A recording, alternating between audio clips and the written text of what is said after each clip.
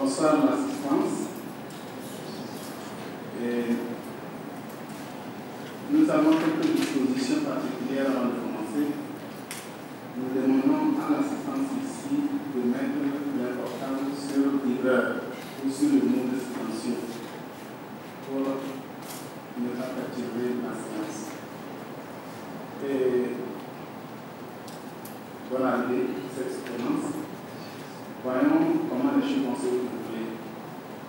D'abord, nous allons donner la parole,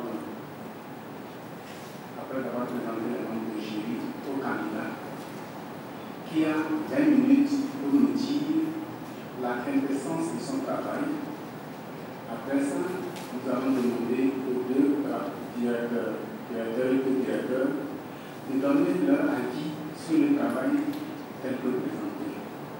Après ça, nous allons donner la parole à notre collègue qui vient de Cara, l'université de Cara, le collègue Amine Larry, et après Amine Larry, les membres de ceux-là qui doivent évaluer le travail. Nous avons notre aîné qui vient de Mécalami, le professeur de Décan. Voilà. Cela dit, à l'extrême droite, je commence par là, c'est celui par qui toute la coopération agissante entre l'université de Mécalami et l'université de Lomé a vu le jour. On ne le présente pas. Et c'est par lui aussi que cette tradition de la thèse a eu lieu, en tout cas au département d'anglais, à l'université de Lomé. Je vais dire le professeur Roman qui a généré beaucoup de personnes, y compris celui-là qui a l'honneur de présider cette séance cet après-midi.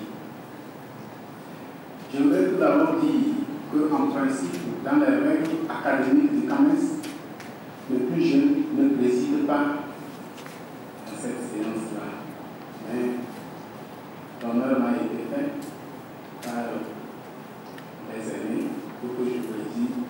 Donc je peux dire que c'est par dérogation que je préside, étant le plus petit dans le grade le plus élevé.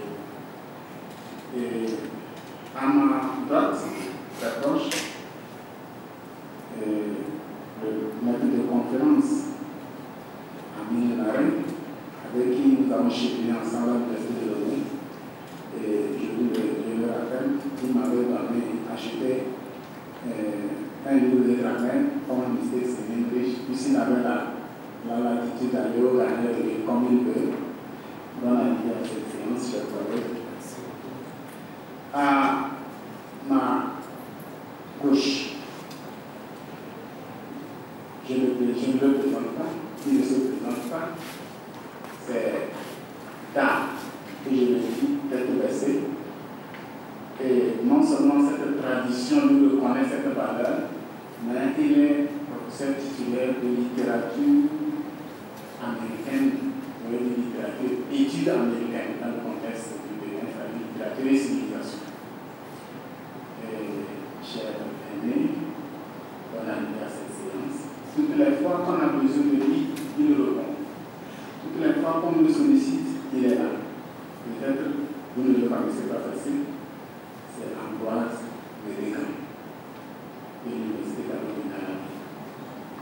à l'extrême droite, je ne le présente pas, les études américaines, après le professeur Roman Beaucoup, c'est lui, le collègue Doctorat, maître de conférence, qui a fait déjà beaucoup de choses et qui continue de faire ces choses-là pour le bonheur de la génération montante. Chers collègues, merci. Et à vous et aux professeurs, je dis merci parce que vous avez voulu que je sois dans ce jury.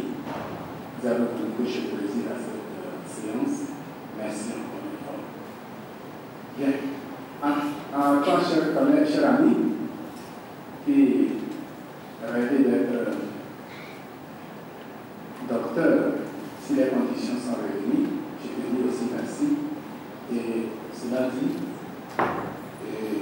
d'abord donner la parole au directeur, pour représenter le gouvernement.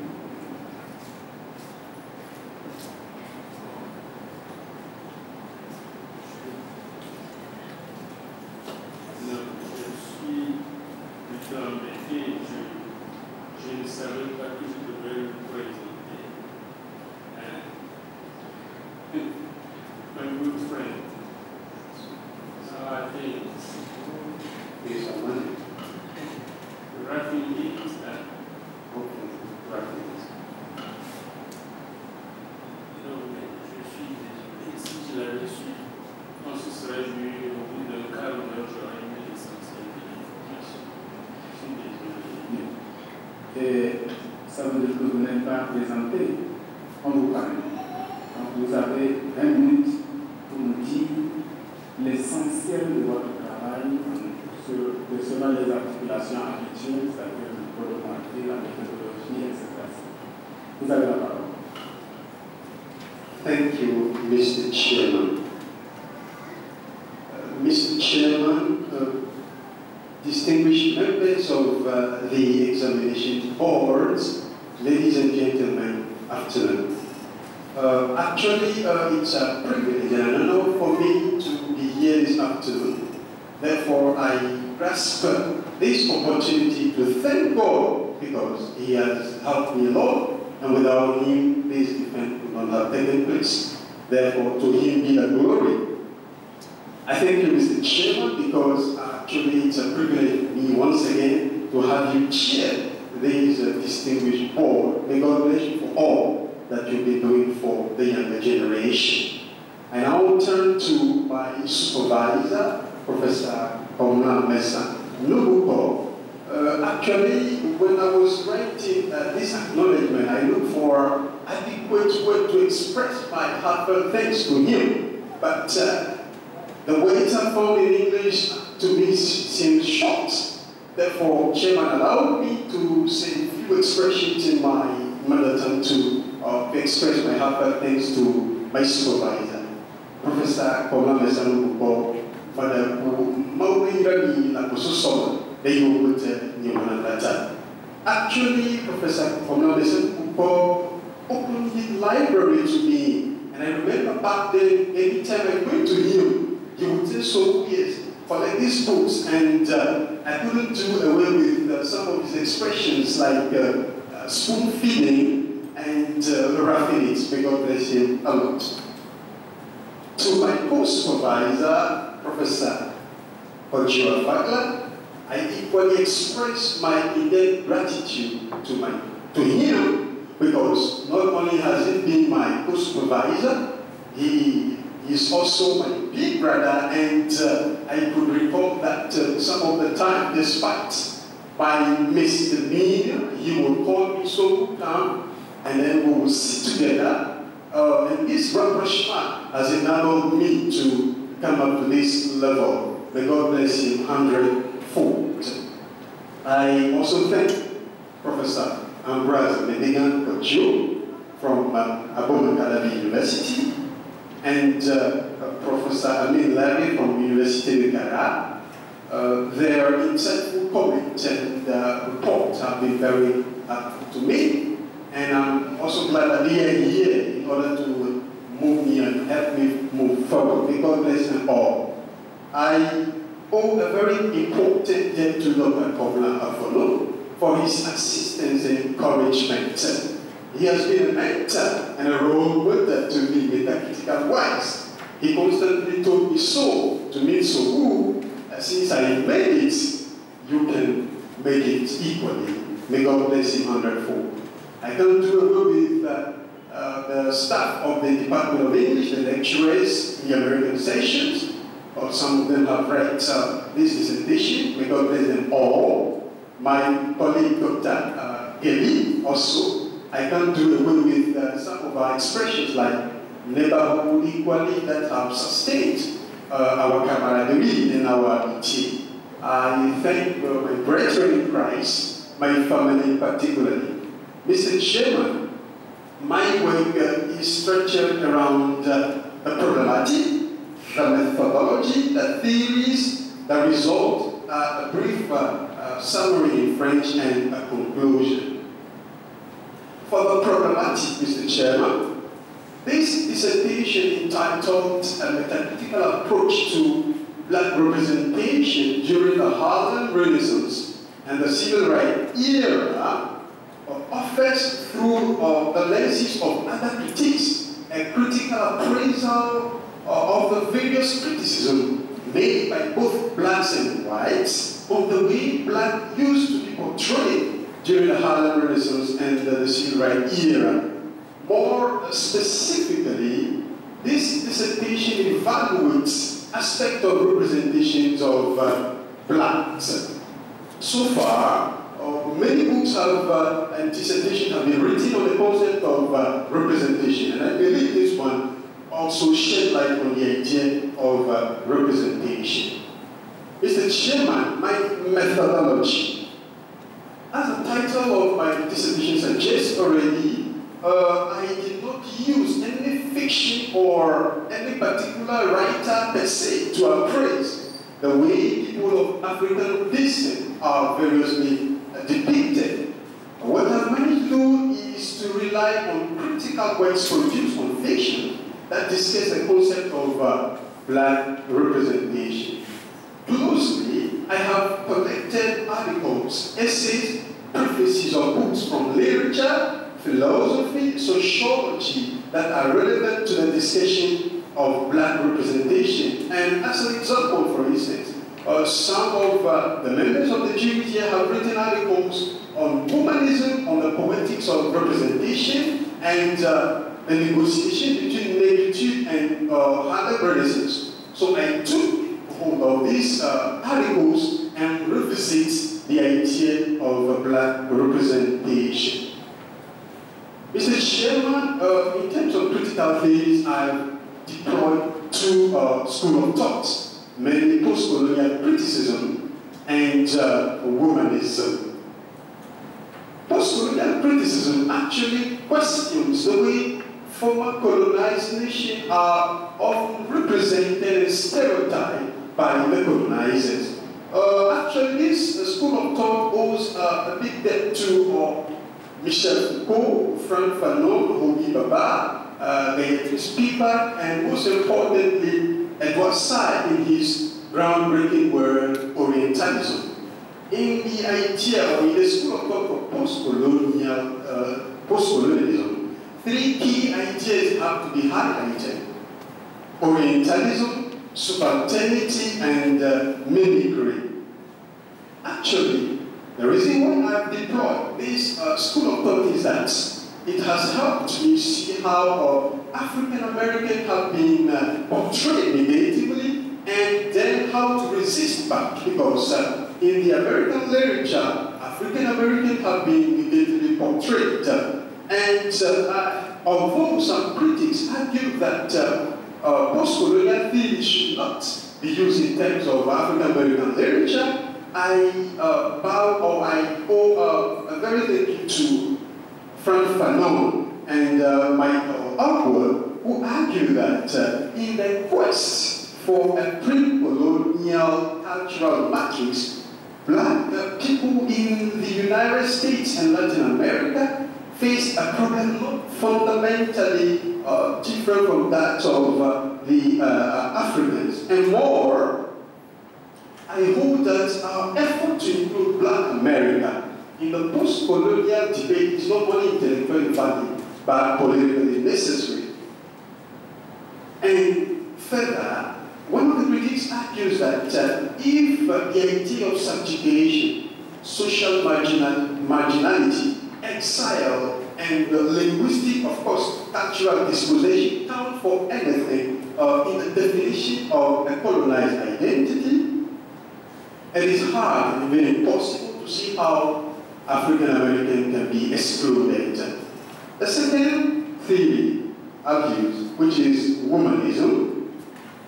Actually, womanism is a neologism coined by the American Alice Walker in her work in search of Alice Garden, womanist prose. But I need to recall that the concept of humanism comes from the theology of Jacqueline Grant, Dolores Williams, and James Cole.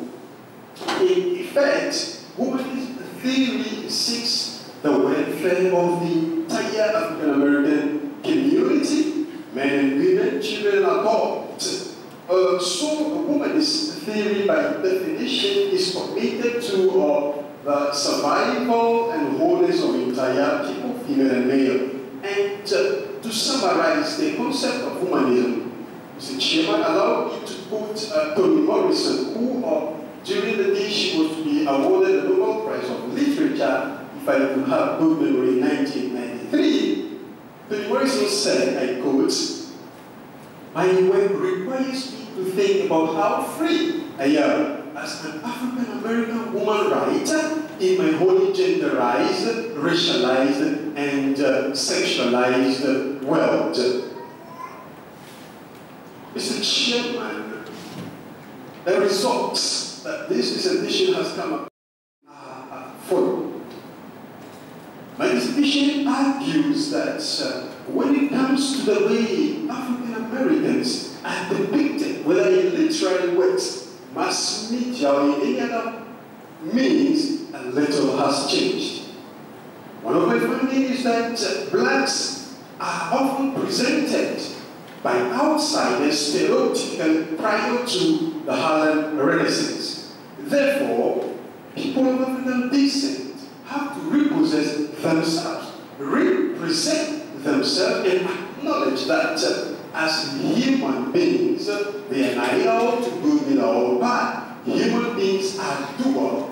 So blacks are, if I may put Langston Hughes, ugly and beautiful too. Further, one needs to be critical of oneself, and in so doing, one will avoid deviation, ethnocentrism, and logocentrism.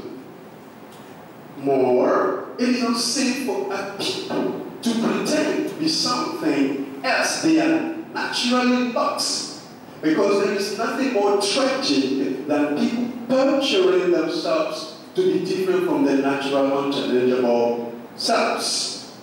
Self-loathing, self-denial is destructive. Therefore, people of African descent, or African American particularly, must be proud of who they are. They believe themselves so as to uproot what prevents them from developing and keep the positive ones. And if I may quote James Brown, who said, "I'm black and proud." Mr. Chairman, allow me to say some few words in French for the audience's sake. Monsieur le Président du jury, Messieurs les membres du jury, ma thèse est intitulée A Metacritical Approach to Black Representation During the Harlem Renaissance, qui en français pourrait être traduit comme une approche métacritique de la représentation des Noirs lors de l'époque Harlem Renaissance et l'époque des droits civiques aux États-Unis, analyse la façon dont les Africains américains sont peints dans les œuvres littéraires américaines. L'objectif du présent projet de recherche est de donner une approche métacritique de l'image des Africains américains dans les critiques littéraires, blanches et noires. Cette étude critique la représentation négative des Blancs à l'égard des Noirs, apprécie également critique la représentation des Noirs par les écrivains noirs eux-mêmes, et enfin apporte une image beaucoup plus réaliste des Africains américains. Comme méthodologie, nous avons utilisé les œuvres critiques écrites sur la fiction caricaturant l'image des Noirs. Dans cette thèse, deux théories critiques ont été utilisées, à savoir la théorie postcoloniale et le romanisme. Toutes ces deux approches critiques démystifient la supériorité des Blancs sur les Noirs, les stéréotypes et le chauvinisme des hommes. Les résultats auxquels nous sommes parvenus sont les suivants. La représentation de l'homme noir dans les œuvres blanches, les masses médias et autres s'est peu améliorée. Les Africains américains doivent être fiers de leur identité culturelle noire, de changer de mentalité, car comme le disait le poète Lanson Hughes, nous sommes à la fois beaux et laides. Mr. Chairman, as an African proverb says, wherever there is a big tree somewhere, small ones climb on it to reach the sun. I consider you as this big tree and I being a small one. And I believe that your contribution, your comments, your questions will help me improve the quality of my work. Therefore, Mr. Chairman, thank you. I am done, Mr. Chairman. Thank you very much for being in time. This is an examination. For being in time. That is, you have used, it is a good mastery of time. You have within time, you have blended up with some units, which I think the panel will consider later. Okay, now I would like to ask your supervisor, beginning with Dr. Aboubacar, to give us his impression.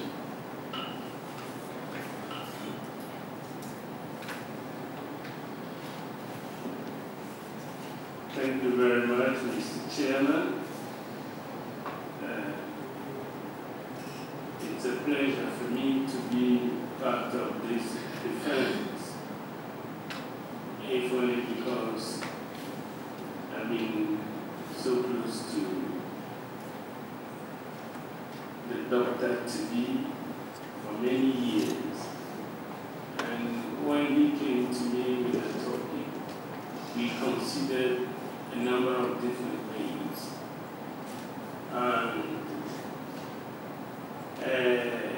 Here we are today. I should say right away that the job was done under the supervision of Associate Professor and myself. Personally, I enjoyed working with the candidate. I know at times he felt so desperate, he wanted things to take shape as quickly as possible. But, you know, at long last, here we are. I'm glad he mentioned Dr. Abono in this dissertation because Abono did his doctoral dissertation on a topic that is pretty close to this one, but he covered a much larger, longer time period, and we realized that actually we could have focused on a shorter time period. And Prof. Medina was on that defense committee, and he and some other members of the committee suggested that we should in the future have somebody focus on the same topic but within a different context. So when Mr. Sowou Djifa came, actually he came originally with something different. But because I was about to retire, I could not be the sole supervisor. And the arrangement was that I should team up with Prof. Afagla, which is what we did. Metacritical approach to black representation. The idea originally was to look at the way blacks saw themselves, the way they represented, the way they perceived themselves, and the way other people perceived them in their works of art. Poetry, fiction, drama, and other art forms. All these projected a certain image of blacks. And the Harlem Renaissance, we all know, was a period of cultural rebirth. That is, blacks realized that they had a lot to offer, much more to offer than white America was prepared to admit. But because a number of situations got together, there was a concatenation of facts that brought to this revival. All of a sudden, blackness became beautiful. Because originally black was not beautiful. Not many people were black and proud, but because some factual conditions were met, people started to develop a new self-perception. That is, they started looking at themselves in a new light. And as a result, they started developing pride in themselves. They started taking a new look at their cultural values, and many of them made it clear that they were not saying that blacks had no shortcomings, blacks had flaws in their characters, but they were just like other regular humans. They have their good sides, but they have their ugly sides as well. They are capable of being beautiful and capable of being ugly too. I don't know why when you translated that into French you say beau et laid. Why did you say laid? I'm not sure why laid instead of leg. But probably during the deliberation, we will look into that matter. Anyway, what you did is that you didn't want to take a couple of books, a number of books, fiction, drama, poetry, or whatever, and then focus on the idea of black representation in those books. But you prefer to look at the topic from a critical standpoint. That is, what black people or non-black people writing on American writings see blacks like. That's the point here. It is a metacritical study in the sense that it is a critique of critical reflections, because the idea is to highlight what people perceive blacks to be. This representation is very important. It's very important because many people agree that art does not change life. That is, art will not do anything to change survival strategies. This is what people think. But black people think otherwise. Black people believe that art can change the course of people's lives.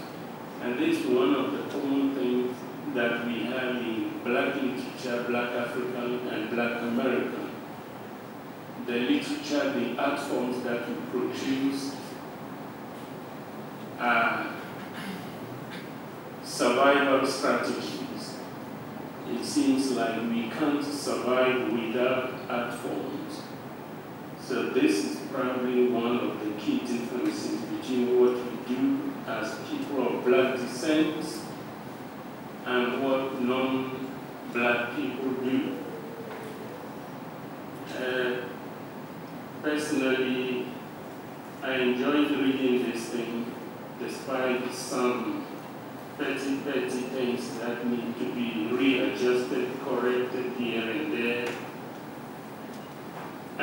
extended the time period under state use, extended it to the civil rights era. That is, roughly speaking, the early 1960s. Because, again, there is a revival, there is a rebirth of the way things went on personally, and this transpired in the work. The major thing there is that in the 1960s, black women parted from black men. That is, before the civil rights movement, black men used to stand for both black men and white men, black men and black women. That is, black men made it clear that they were speaking on behalf of the whole race. But from the 1960s, black women decided that not everything black men had to say was of interest for or to the black women. So if you look at American culture and civilization, you'll see that although many black women in the past defended views that were different from the ordinary view of the mainstream American philosophy, well, from the 1960s, it became more striking that there are differences. Black women were perceived as, well, they perceived themselves as a different entity because men, without realizing it, had been fighting for their main interests, and women were bold enough to point things to them. You people say you've been fighting for the whole race, but look at what you're doing, look at what you're writing. If you take a close look at what you're doing, you are actually fighting for your interest, a male group. So black women started fighting a different fight. And, I think if you choose Alice Walker's womanism, one reason is that it brings together the different traits. Because Alice Walker is not saying in his womanism that women should fight for their interests as a community of women. No. The main point of womanism is that we should fight and make sure that we remain the same community consisting of both men and women.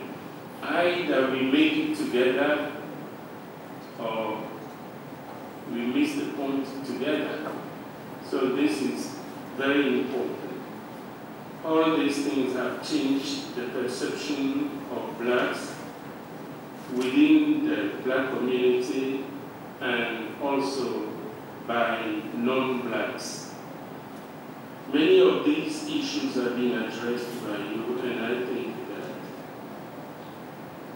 one other part that I like is that you laid an emphasis on the role of what Du Bois would call the talented 10.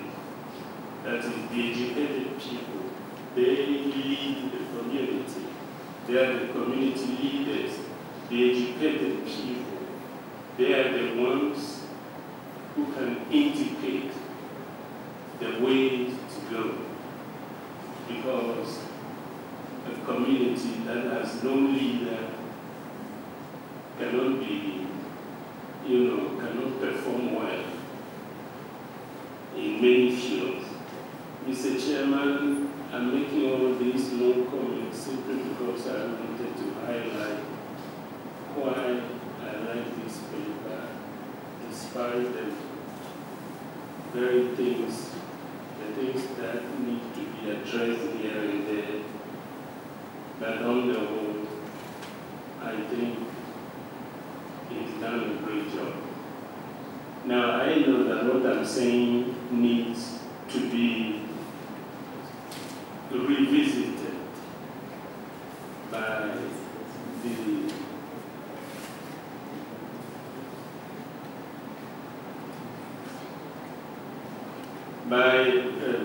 Associate Professor, because he was the co-supervisor. We did not meet quite often to discuss the matter, but the candidates have been going up and down between the two of us. So he was the one who took the message to him and take his own back to me. And at the end of the day, this is what we have to offer. Thank you, Mr. Chairman. Thank you very much for this ground that is being done so to avoid troubles in the candidates. We understand why you do so. Thank you very much. Now we are giving the floor to Associate Professor Fagla, who is the co-supervisor of this work, for probably another defensive comment on behalf of the candidate. Dear colleague, you have the floor. Thank you very much, Prof. Delisi, and Chairman of this Defense Committee. I will begin by thanking Professor Nubuko, who has accepted me as a co-supervisor of this dissertation.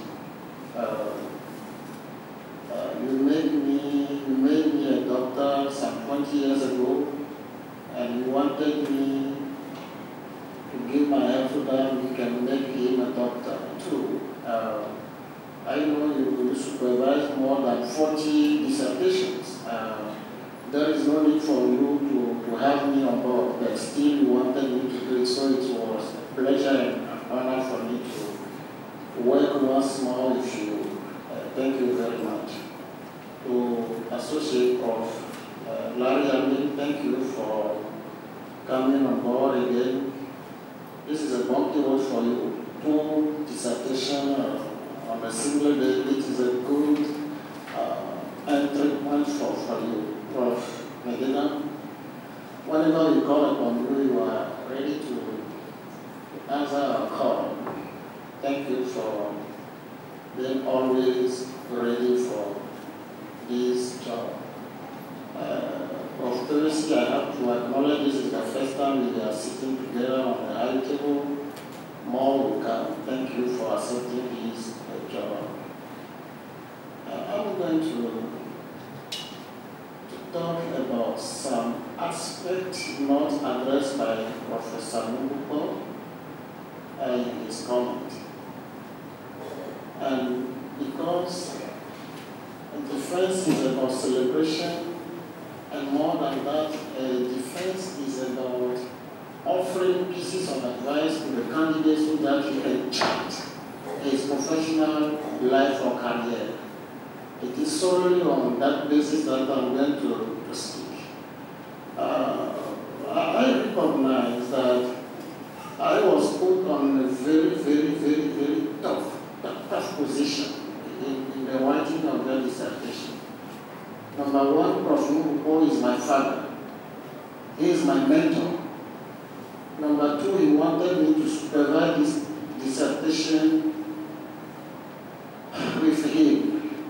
And number three, I think Sowou is like a tongue between, 2 teeth.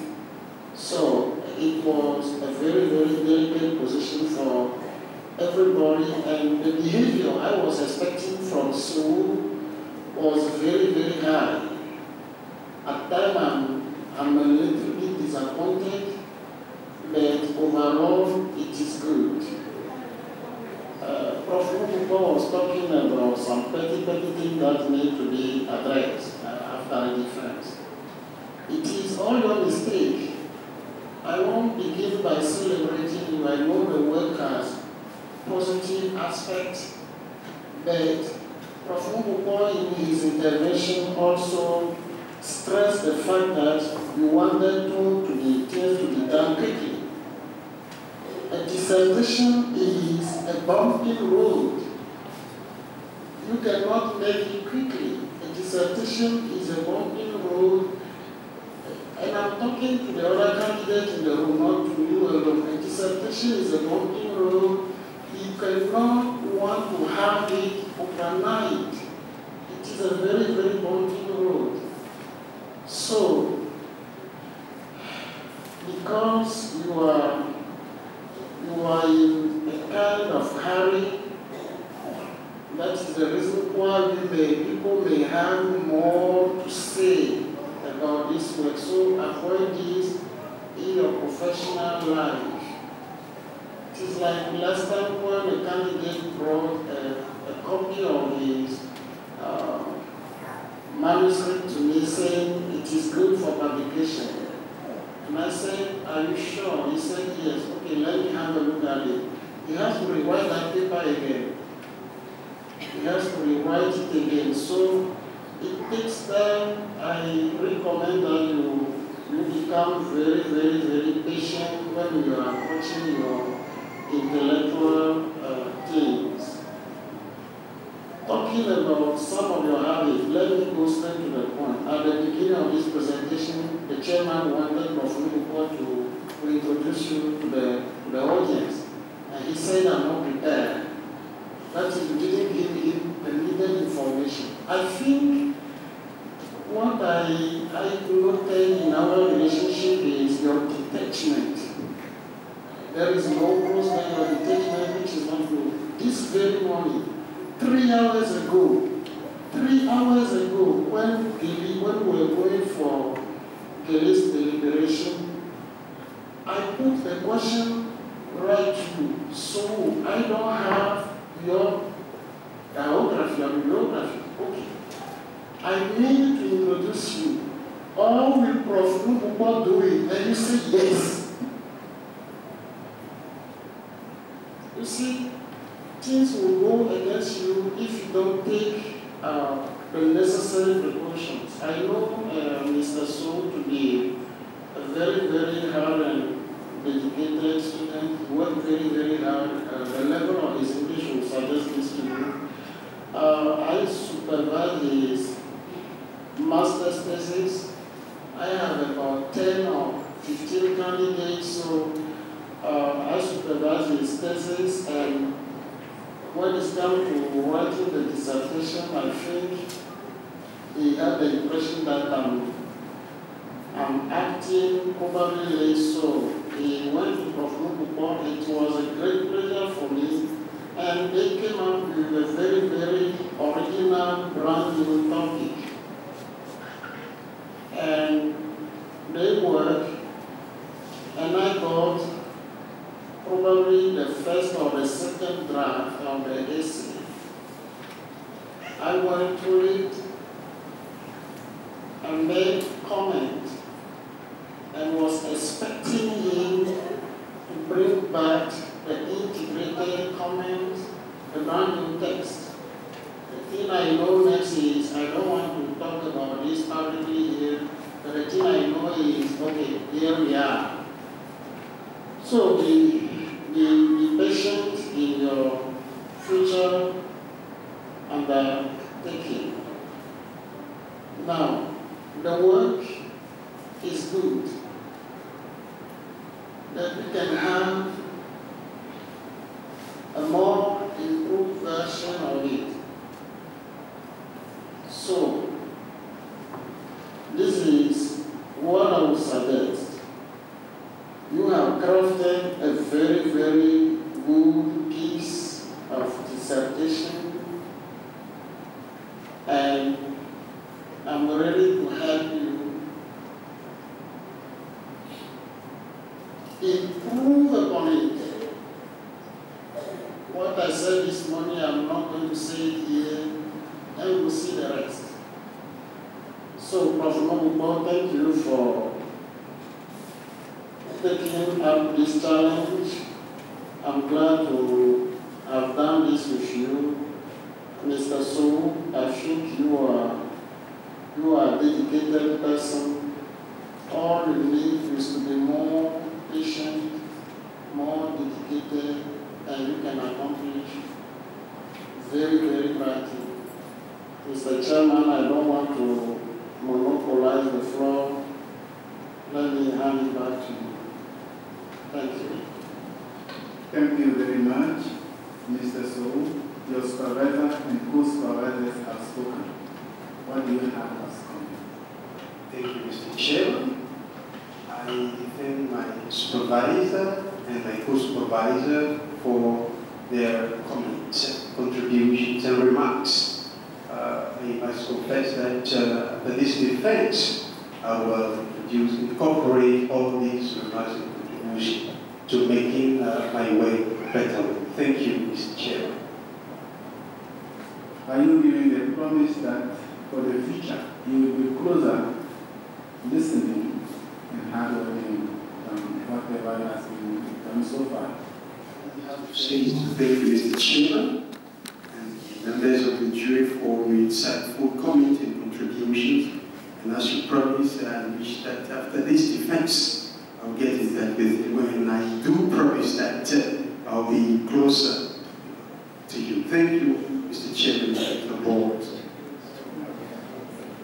Closer to your supervisors. Yes, not to me. Yes, please.